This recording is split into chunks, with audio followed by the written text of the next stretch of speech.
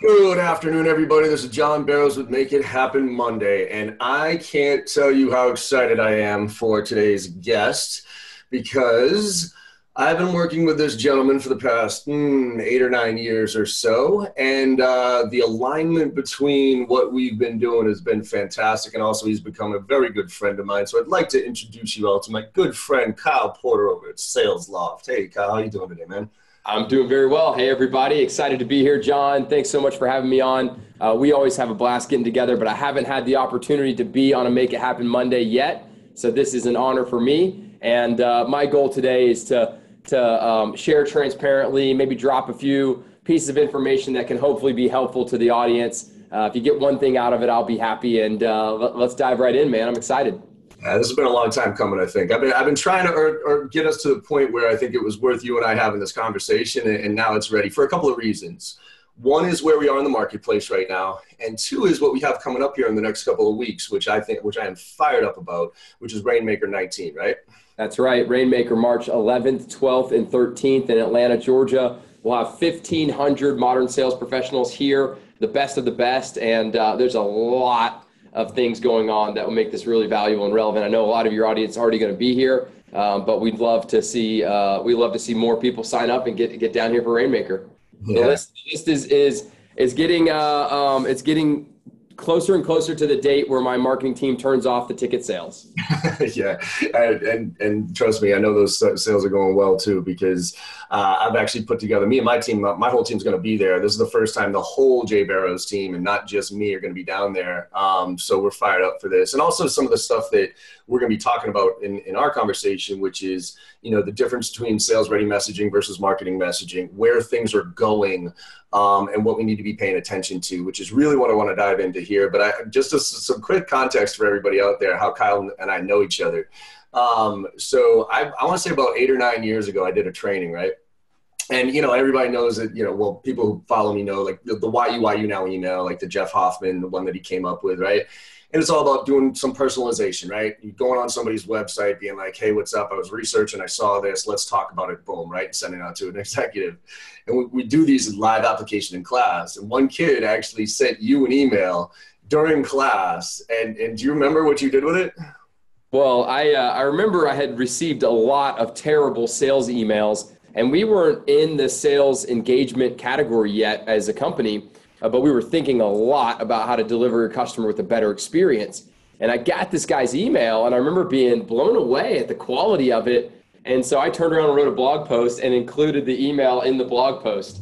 And that's how we got to know each other. Yeah, and actually that kid was so fired up, he actually sent me your blog post. It was like, dude, check this out. I sent it to a CEO, and he actually wrote a blog post about it. I was like, that's it. So then I kind of pinged you. I was like, yo, what's up? I trained that kid. You want to talk? And that's what kind of started us along the path. And then, like I said, I think you and I are in violent agreement about a lot of different stuff, personally and professionally. And like I said, I appreciate our friendship. That we only disagree when it comes to professional sports teams, but you seem to win that one pretty frequently.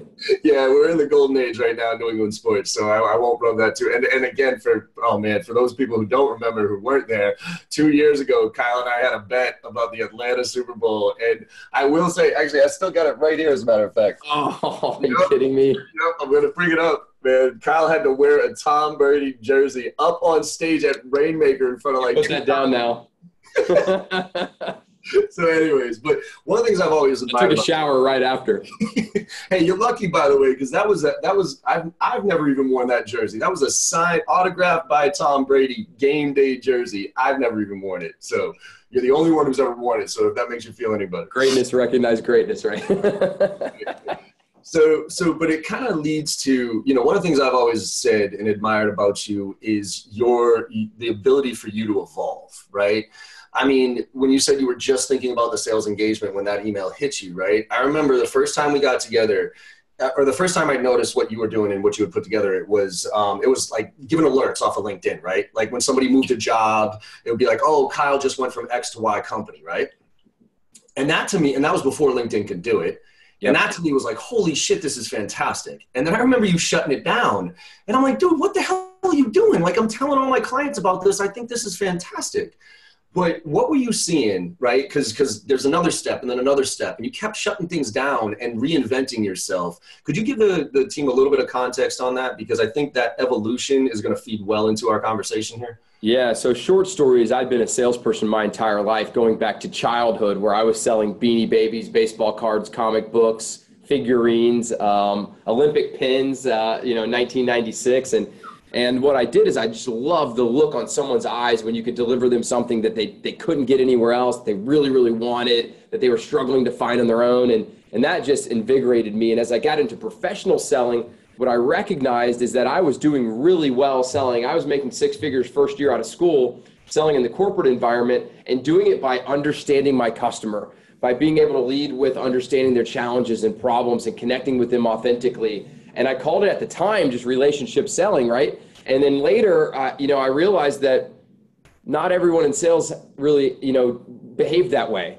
And the sales profession had this other reputation, and I was disgusted by it. And so when I started SalesLoft, I had one mission, was to bring sincerity into the profession of sales. And that led us to try a lot of different things in order to identify products that would help sellers connect more authentically and deliver more value to their customers. And we'd try something and we'd spin it up and we'd see where the problems and the difficulties were. That was one of the products, but another one was a data service that we built, and it would let individuals create, or companies create, these accurate and targeted lists of leads. And what I realized is that, this thing took off, by the way. It went from 0 million to 7 million in a 2-year period of time. But I canceled that product because it didn't match with our values. And what I recognized is that these companies were buying this service to generate this long list of leads, and then they were dropping it in the marketing automation spam blaster or some of these mail merge, automation engines, and they were just turning the wheel, and it disgusted me. And so what we wanted to do is identify what are the best sellers in the world doing, and they are understanding who their buyers are. They're targeting the right accounts. They're finding the personas in those accounts, and then they're tailoring the messaging over a series of communications, phone calls and emails over periods of time. We said, let's build this, man. Let's build something that helps this workflow so that reps can deliver a better experience to the seller. So it's always been the same North Star, but just trying different ways to get there. But what you skip there, which I think is important for any entrepreneur out there who's listening. And so, a lot about this podcast is a lot about tactical execution things, but it's also about kind of aspirations, right? Like a lot of people that listen here, they want to be an entrepreneur. They want to start their own business, but they might be afraid to, or they might be holding on to something that they don't think that they know could be better, but they're afraid because they might have gotten some money. I mean, you had investors that got you from 0 to 7 million, and you had a legit company going, and you just shut it down, right? Like, and you went back to them and said, yeah, sorry, I know I have a super successful company. I'm going to bail on that and start a different one. Is that cool with you? Is that pretty much what you did? I mean, give or take? Yeah, what we also did at the same time is we went on a whiteboard and drew out the future for the sales engagement market. And this was in 2014. And one of the biggest investors that I know in Atlanta, he came in, saw that presentation, and wanted to invest in the future of that product. Gotcha. So we had this lifeline into the future, okay. The backs of our investors, and they were long-term believers in the vision as well. So it wasn't a super hard sell. It was a hard sell internally to the staff, especially the reps who were crushing it selling that old product and making a ton of money with something that was easy to sell, that the customer understood, that they were getting paid well on. I mean, that was the difficulty. And we had a tombstone in the corner of the office, RIP SalesLoft Prospector. We played that song, and I sung Dust in the Wind.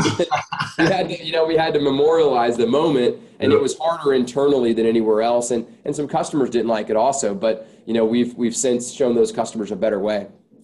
And that, again, from a business building business standpoint, one of the other things I have always admired is the culture that you've created at SalesLoft. I've said this before and I'll say it again. If there's one company that I would ever work for ever again in my life, and I won't because I'm a pain in the ass to work for and with, but if there was, it'd be SalesLoft. And it's because of that culture that you've created there. Thank you. That's an honor.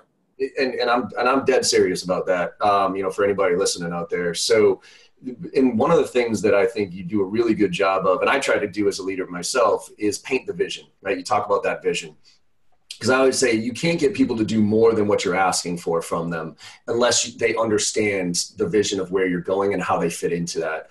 So how do you constantly live? I want to get into the future where sales engagement is going, but just a little sidebar here on culture. How do you live your values, if you will, and make sure that people are bought into this? Because you've done some stuff at SalesLoft from a cultural standpoint that I rarely see in most organizations. I think I got lucky. I had a crazy childhood, early past, and we can get into that later or maybe another day. But what happened was I started to find myself being real transparent and vulnerable and authentic in my life. And what happened was the ROI on that authenticity was through the roof. And so I just kept doing it and doing it and doing it. It felt good. And so for me, this business is a direct reflection of who I am, what I believe, and what I believe that others should believe. And so from the very beginning, it was, how do we bring a level of sincerity to sales? How do we activate the authentic seller in everyone, right?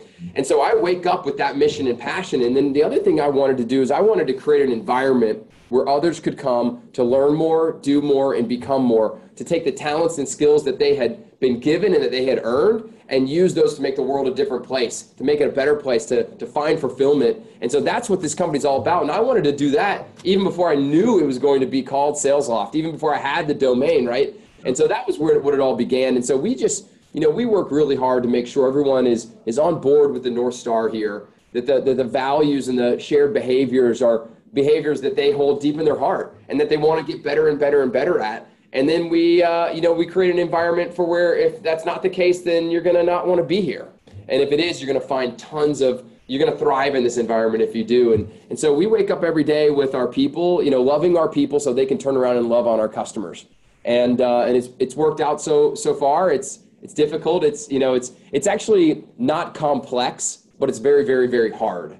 Is the best way I would describe it. To live a values-oriented, purpose-driven, mission-led company, it's kind of blocking and tackling, but it's really hard blocking and tackling. Well, especially as you grow. How many employees you up to now? We're 360 today. Shit, man. 360?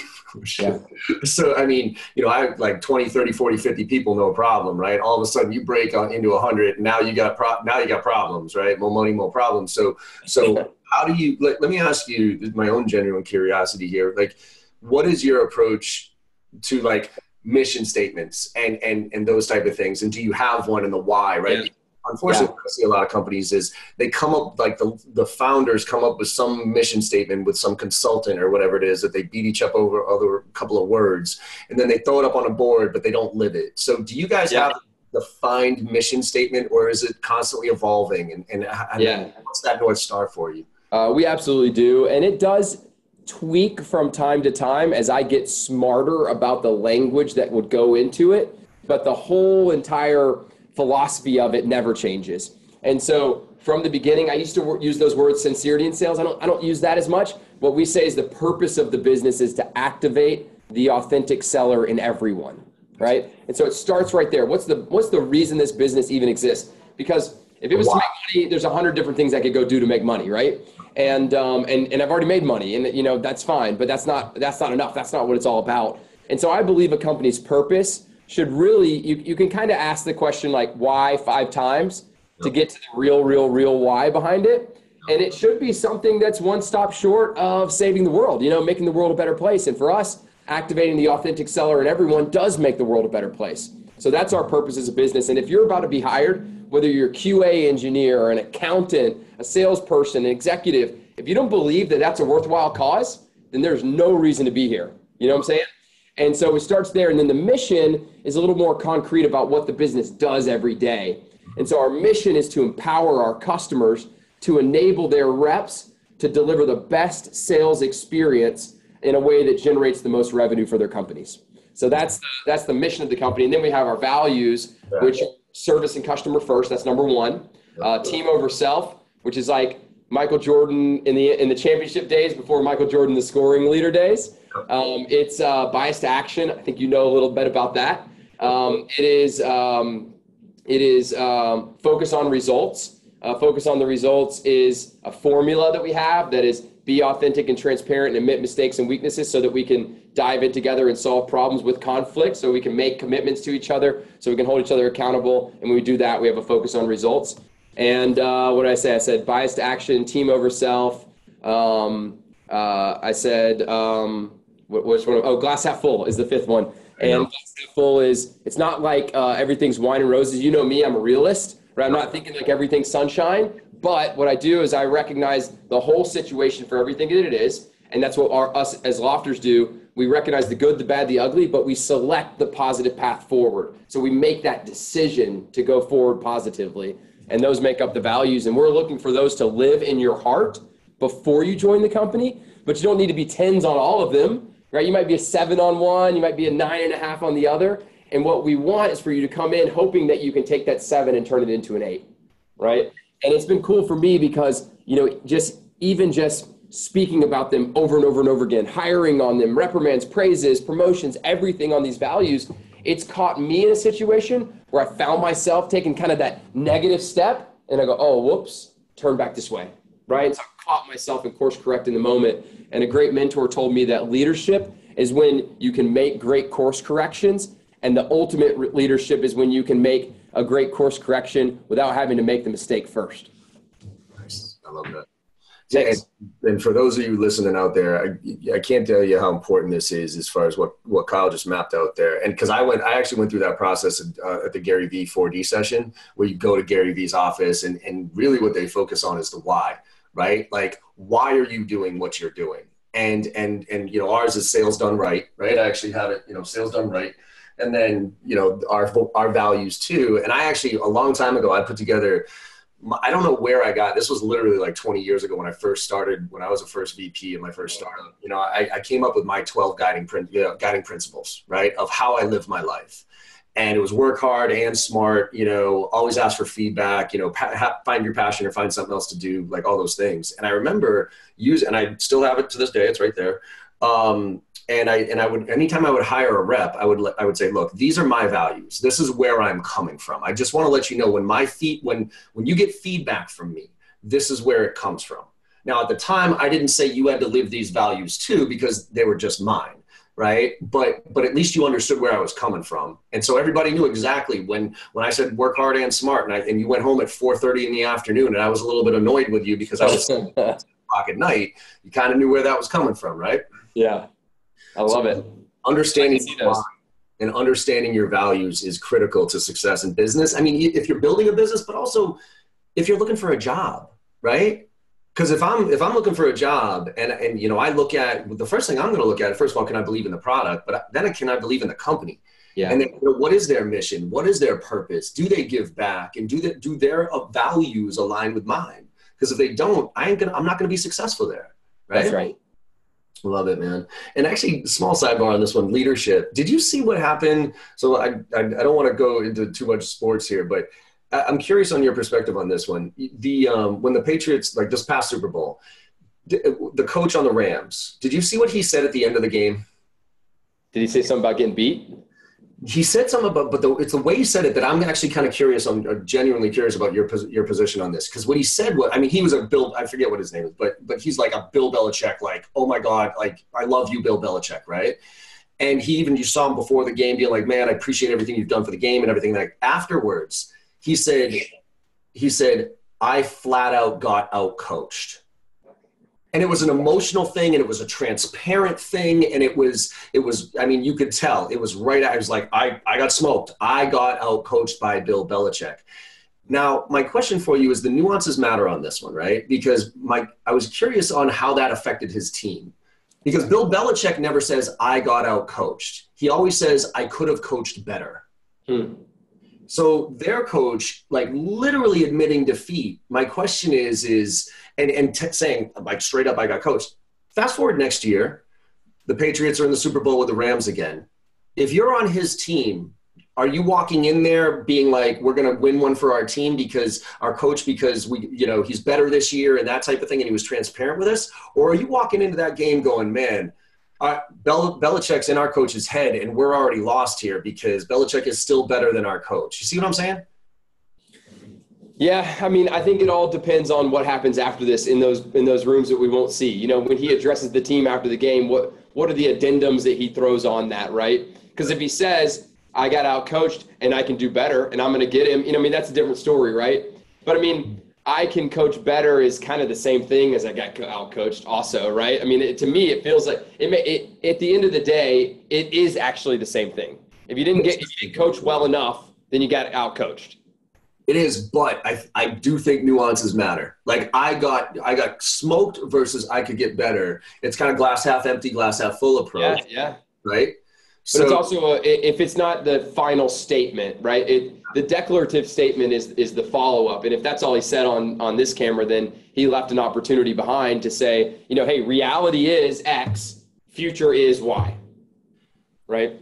I guess that's your philosophy on, because you said transparency has helped you throughout and I'm the same way, man. I always tell people I'm the worst liar you'll ever come across. I just suck at lying. So I guess, is there a threshold for transparent as a business leader? Is there a threshold of transparency that you have to be wary of? I mean, I've told my staff about my childhood insecurities and the time I got arrested. I mean, like where's the line? I don't know. All right. Cool. Well, I guess from a business standpoint, you know what I mean? Because there's investors, there's money involved. Yeah. There's things you can't do, like you can't share salaries and things like that. And if there's lawsuits or, if anything, like there's things that you just can't do fiscally or through corporate responsibility. But, for me, I always play the game of, here's who I am, here's what happened, here's the situation, and here's what's going to happen going forward. That's the piece. That's where I'm aggressive. That's the piece. And I think that's the piece that I thought that the coach missed a little bit there, which is, you know what, I got smoked, Belichick killed, but man, I can't wait for next year type of stuff, right? So let's talk about next year. He's not going to get me again. Yeah, exactly. So let's talk about next year as far as future and evolution, because we've set the stage here, evolving businesses, having a vision, those type of things. Sales engagement right now, all right? I personally think we're in this transition phase right now of sales in general. And I'm going to put a couple of benchmarks here. Generationally, right? When I grew up, Gen Xer, right? It was a numbers game. It was a pure numbers game. So it was like, hey, make a $50, make $100, whatever it was, right? We've now evolved into a world where we understand quality matters, right? Account-based marketing, buyer intent, those type of things. But because Gen Xers right now are the leaders, if you will, it's really hard to coach against quality. It's hard to coach quality, right?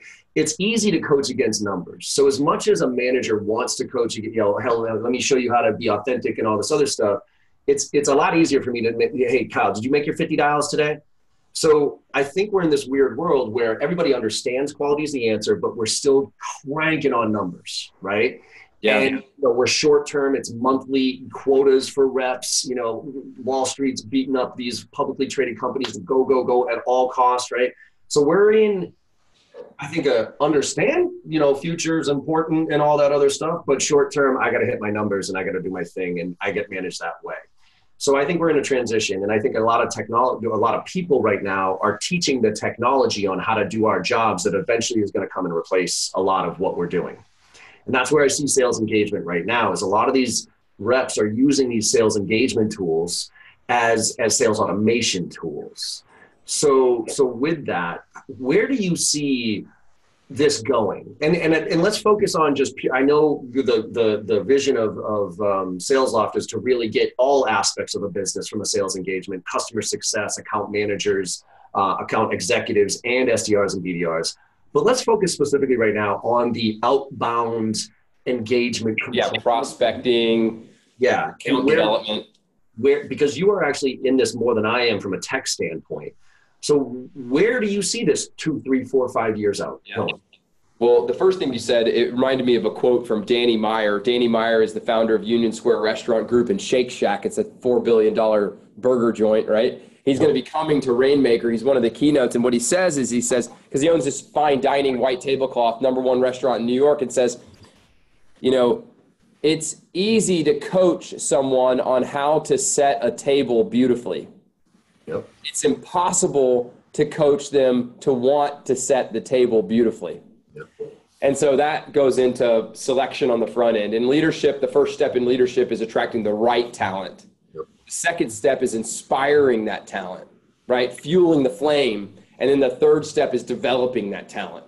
So that's what leadership's all about. And I totally agree that we are walking this thin line with our account development practices, with our prospecting practices, because on one hand, we know that customers demand and desire and deserve an authentic, relevant, engaging, human, one-to-one, sincere, problem-solving experience, right? They demand that. Yep. But companies, their organizations, they want predictable, scalable, repeatable, steeped in process, forecastable. They have to have that in order to get the financing, in order to get the growth, in order to get the budget, in order to get the hires, right? So sales becomes this harmonious blend of these two things that are really in conflict with each other, right? Mm-hmm. And what happens is a lot of technology is taking this side of the automated, scalable, predictable, they're saying, let's speed it up, let's accelerate it, more activities, more, crush your sales, crush your calls, crush your this, crush your that. And what's happening is they're losing that actual part that matters the most of this human engagement component of sales. And so a lot of these sales engagement companies, their billboard would read, make thousands of crush the phone calls, and like that kind of thing. And what ours would read is deliver a better sales experience. Mm-hmm. Because at the end of the day, the customer gives zero shits about your process. Yeah. Like, oh, you got automation? Don't give a shit. Oh, you got some scalable things? I don't care. What am I going to get out of this? And I better get solutions to my problems, right? So I think that's the biggest thing that you have to think about when you come into this market. Now, the next thing is that in order to provide that authentic service, it is very, very, very difficult to do it with any sort of speed, with any sort of volume, with any sort of coverage amongst your accounts. So the goal of sales engagement should be to eliminate the routine tasks and free the rep up to better understand their buyer, to better be educated in business concepts so that they can consult and serve and solve for their customers, right? So I think that's the way we look at it. And then the big thing down the road is, okay, and it's happening now, with our company and what we do in sales engagement, we provide phone solutions, email solutions, social, LinkedIn solutions, and other types of offline communications. And we get to see all of those activities, all of them. And then we get to see which ones worked and which ones didn't, for which personas, in which industries, at what ACVs, at what rep types, at what buyer profile. Mm-hmm. And then what happens is now we've got this machine learning that can guide these sellers, and it can guide them in the moment, educating them real time as they're acting. And it's not based on all the knowledge we know across all the users. It's based on their specific situation. So each person gets their own ad hoc or bespoke sales engagement coaching. But at the end of the day, they're still the ones connecting. They're still the ones asking those difficult questions, making those difficult challenges to the buyers, bringing the right people into the mix. So I believe that's the future of sales engagement. Do you think that the SDR role, because I'm curious here, here's what my thought is, and I'd love to get where, if you think I'm right, or if what your thoughts are on it, which is the SDR role right now, right? The ones that do the outbounds, okay? Yep. I personally think that's going to turn a lot more, and shift under the marketing operations side than it is the sales side. Because historically, it's been the feeder system, right? Ever since predictable revenue came out and all that other stuff, it was, all right, come in here, do some inbounds, right? Now go graduate to outbound, then go graduate to AE, right? Or inside sales, and then close SMB, mid-market, and enterprise. And now that's the journey of a sales rep. I fundamentally believe, because of solutions like yours, that the SDR role is going to become, first of all, I think it's going to become its own pillar, if you will, in the sales process. In the sense, it's not going to be a feeder system. It's going to be, I'm going to be an SDR, I'm going to be SDR manager, I'm going to be SDR VP. But I think it's going to align with sales, with marketing and operations, because it's going to be so much more, to your point, using the data, using the insights, leveraging the messaging and all that, and putting it together to engage with that specific prospect, and then analyzing the results. And let's be just very clear on this. That is not a sales rep skill, as far as looking at data, analyzing results, and that's usually more under marketing and operations. So that's my belief, is that what the skill set's going to need to change from being a sales superstar and knowing how to have a conversation with somebody and that type of thing, and relationship developers, to somebody who can analyze and put the pieces together and then look at the results. So A, what do you think of that? B, if that is true, what's now the new entree into sales, if you will, like a full cycle sales rep? Is it going to go back to what you and I started with, which is, here's your territory, good luck. You have to prospect, you're going to get inbounds and you're going to get leads given to you, but you still have to go out there and close your own. Where do you see that? Yeah, so I do agree that sales development sits between sales and marketing. I may have some disagreement on how close it gets to marketing, because sales development has two components to it. It has the operational component to it, which is content, templates, snippets, automation rules, distribution of accounts, filling in personas. It's all those things that are very operational, but then it requires the rep to make a tweak at the last minute of all of these communications. There's really two types of cadences. There's a straight automated one, and then there's a teed up one. And the teed up one is beautiful, because what it does is it can take all the different industries of your buyer, all the different personas of your buyer, all the different things that are happening in the market, all the different matchups with your solution, and it can deliver the rep right before they hit send an email that looks pretty damn good, right? But what the rep has the opportunity to do is turn that from an email template that looks pretty damn good to being an email that the receiver of that email will know was sent authentically. And my best example for this is I woke up at 4 a.m. on Thanksgiving morning with about 20 people in my farmhouse in Central Florida. Before they all woke up, I went to the computer and I opened up SalesLoft, and I had a cadence that I had built, and it had at the time about 330 employees of SalesLoft. And it had a single template thanking them for being part of this mission and helping us achieve everything that we have. Because I was really grateful to the staff and I wanted to share that with them. What I did is I tweaked every single one of those emails before I hit send, so that when they received it, they know that I put thought into that and that I cared about them specifically. And the difference is just that much work for that much impact. And so what happened was I got about 70 emails back by noon that day. And they said things like, I just showed your email to my grandmother to show her how proud I am of the company I work with. That's awesome. And that's the difference, right? Because they all would have been able to sniff it out if it had just been, hey, name. Yeah. You've been at the company for, insert tenure, right? And I'm glad you're working in insert department, right? And I just wanted to say I'm so grateful for you to be part of this journey. Versus, hey, it was great to see you in the hallway on Thursday. Yeah. Hey, I saw that you just launched this awesome campaign. I was really proud. Or, hey, we haven't even met yet, but I know Brian's really excited to bring you on the team. And I heard him say something about it when he hired you, right? And like, those are some of those emails. And it was a difference maker. And so that's what we want to do, empowering salespeople, is give them the opportunity to make that difference in the last moment. And that's why, as long as they have operational support, that's the on-road to being a closer, because you're starting to know how to connect in a way that allows you to persuade. Okay. So I see that the nuance there makes a difference, right? But it's the challenge is to your point of the hiring of that person that does give a shit about making that, the setting the table that right as opposed to showing them how to do it, right?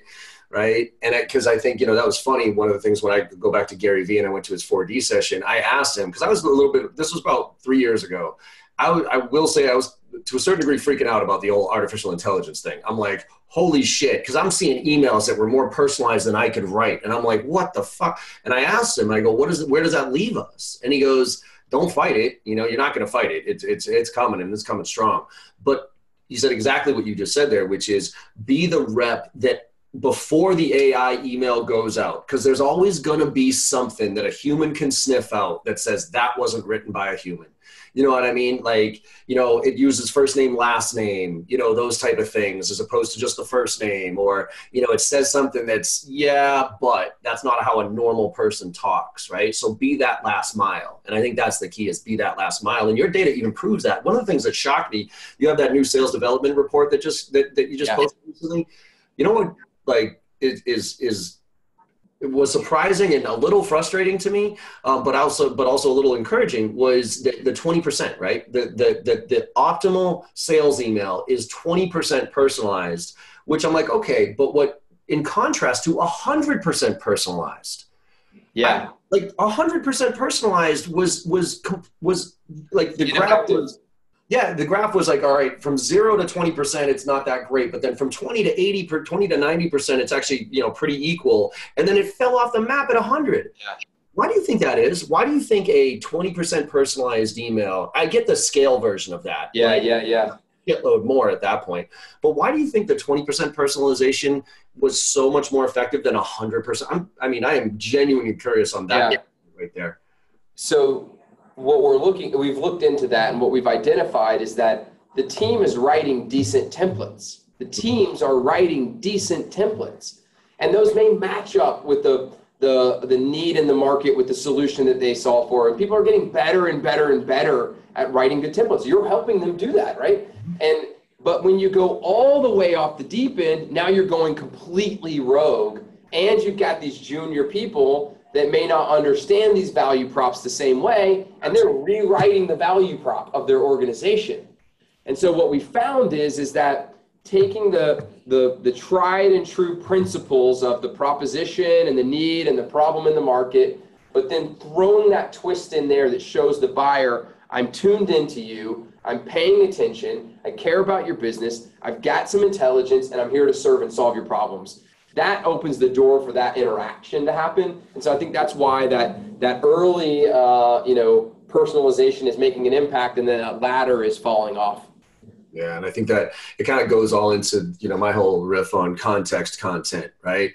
And this is where sales and marketing, right? Marketing is content, sales is context. Yeah. If we sales professionals are not putting any context around our content, we're no different than marketing, and I have no idea why we're getting paid to do what we do. And the only thing that works if it's robotic sales engagement or robotic automation, and the only thing that works is if you just happen to land on it, demand that was there and it matches the value prop. The demand has to be there, and if the demand's already there, they probably already started down the path. If they've already started down the path, then you're an also ran, right? You're not shaping the vision for them.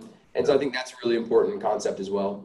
Awesome, man. We see a lot of times companies with, attractive products in the market that resort to more robotic approaches. Yeah. And it's really weird, because what happens is they see early success. Yeah. Because they target those customers that kind of know or want, or they're good fit, and they get great responses. And then they decide they want to move upstream or stop selling to venture-backed SaaS companies, right? And they send those emails to manufacturing companies and financial services companies and healthcare companies. And those guys are just like delete, spam. And then the companies are shocked, and they're like, we have to go and really sell, And then to rewind all those old habits to get better at going to market.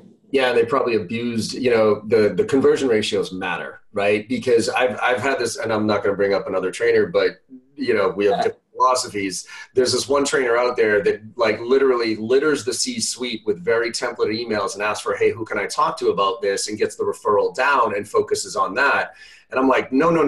You want to be thoughtful if you're going to do that. And he's like, yeah, but I can send out 500 emails in 10 minutes and get 5 responses, where you're going to take 2 or 3 hours to send 20 emails that get 5 responses. So I'm better than you. And I go, no, you're not. Right? Because you just probably pissed off 995 people that you're not going to be able to go back to. Right. And we all know the quality of your responses are going to be higher too. Oh, absolutely. A response is not a response is not a response. Exactly. So, I think that's something for reps to pay attention to, is that when you got 495 bad taste in mouths. Right. Exactly. And then all of a sudden it's just going to be like, okay, take me off your lists. And I guess even if you come authentic, they're like, oh yeah, you're the guy that sent me that BS. Right. And that actually leads me to kind of you and I could talk all day, but one of my last topics I wanted to hit on with you here is the difference between sales engagement and marketing automation. And how can they play together? Because I keep hearing account-based marketing and all this other shit. And it's just like, really, I really have yet to see a company crush account-based marketing the way it's the way it's painted on a picture, right? Being super authentic, being very direct, only serving up information that's direct. I mean, the only people that do true account-based marketing, Facebook, Google, Amazon, right? Because they know everything that I do and they're serving me up shit. And I'm like, yeah, I want that. I didn't even know that was a thing. Give me that, right? That's account-based marketing that I've seen, but I haven't seen a B2B do it really well. So how do you see the intersection of sales engagement tools and marketing automation working together in the world moving forward? Yeah, I mean, quite frankly, I was a big early fan of marketing automation. I started SalesLoft in the Pardot offices, but I will say that my personal and our business use of marketing automation has just gone like this. Yeah. To where now it is relegated to some landing pages, some opt-in subscriber communities that receive a newsletter. Yep. And that's it. Mm-hmm. That's marketing automation. Now, account-based, a little different. Account-based is interesting because it's a way of life, but it's not a category of products. Right? If you look at the account-based marketing quadrant, you're like, hold on, that's apples and trucks and rocket ships and chairs, They don't do the same thing. But what we've done from an account-based perspective, and it's all mapped out in our personal SalesLoft account, is we say, okay, who are the targets? Who are the target accounts? And we use all sorts of data and intelligence and information to say, here they are. Here's the commercial market accounts. Here's the enterprise accounts. Then what we do is we say, okay, here's how we're going to distribute those to all of the AEs, not just the SDRs, the AEs first.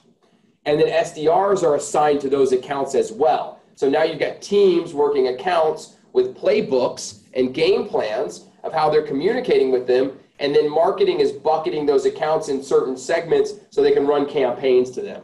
Okay. And so that's the way it works. And we home grew some software. Jeremy Donovan, that name, he's with us and he runs our New York office and our sales strategy. He built software from scratch that looks at every target account in the universe and identifies the ones that are right for us with this 27-point inspection. And then it distributes all of those to each and every rep so that each rep gets an equal opportunity in their target account list. And then we just monitor it as it goes through SalesLoft. Awesome, man. Well, like I said, I think you and I could have this conversation and we do when we get together. So we gotta cut it off a little bit. Do that soon in 3 weeks and counting, man. Can't wait to see your sessions and have you in town. Me too. So actually, that was my question. That was my final question. What are you most fired up for about Rainmaker? Colin O'Brady. Colin O'Brady, yeah. This guy. I mean, he was in Thailand. Had a bad fire incident, burned up his legs. The doctors told him he never would walk. 2.5 years later, he won the Chicago Triathlon. A few years after that, he became the first human being to scale the top peak in every single continent in the fastest period of time. And then 2 years after that, he just got back from Antarctica, where he went coast to coast Antarctica, 53 days, unaided, unassisted, solo, dragging a 350-pound sled of his food, and in this minus 60-degree blizzards. And on the very last 80 miles of this trip, he'd been doing about 20 miles a day. And the last 80 miles, he decided to pack it all in 48 hours straight, just finished. Just one straight run, 80 miles. He got to the finish line. There was no one there to celebrate him because it's Antarctica. Oh, man. I mean, shit, to a certain degree, that makes me feel bad about myself. It's like, man, I'm such a fucking loser compared to somebody like that. Shit. But I think it does go to the mental toughness. And so I'm assuming that's the connection here. You just got to keep powering through, right? Well, believing in yourself is everything, right? Sales is all about a fundamental belief in yourself, in your offering, in your company, and transferring that belief to someone else. I know you and I talk about that. And if you believe, then you can make it across the Antarctica. Yeah, you gotta have it. And by the way, right after I talked to Colin, I was in the kitchen at SalesLoft, and some guy came in and someone asked him how he's doing, and he's like, oh, a little tired. And then he goes, well, what's happening? He's like, man, I've been working. We had partners in town for 2 days straight, and I worked late. And I'm like, really? Well, it's funny you say that because I was just at a sales kickoff recently where the guy ahead of me, so it was a 2-day thing. I came in and did my training on day 2. Day 1 was motivational speaker, and it was a Navy SEAL who had literally gotten his face blown off. Like IED, boom, blew his face off, and they reconstructed it and everything else. And he's up there, and he's like, and he goes like this. He goes, "Who in here has had a bad day?"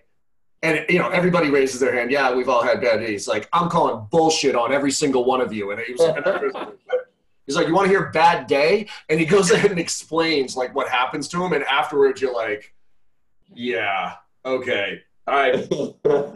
Like, the worst day of my life it doesn't hold a candle to something like that. It's like 30 seconds of his day. I think that, just gets all in perspective, right? So, anyways, Kyle, awesome, man. I was as always. Good times as always. And I can't wait for Rainmaker, man. This is going to be fire. So, again, likewise. We're going to put this out there. I'll put a discount code that everybody can jump on board. I'm going to put some resources as far as your sales development study that you put out there as well. But anything else you want people to know about before we take off here? Hey, just keep watching this podcast and staying tuned to John Barrows. I've learned a ton of skills from you, John, and if it wasn't for the things you've been doing in the market, we wouldn't have built this company how it is. So I'm just so appreciative and deeply grateful for you and grateful for this audience for hearing us out. Awesome, brother. I appreciate it. Well, I will see you. Oh, and by the way, my wife still, those tangerines, man, bananas. And thank you for helping out my daughter with her Girl Scout cookie sales, man. I really appreciate it. Oh, awesome. Well, it's our pleasure. See you, John. See you in a couple of weeks. Bye.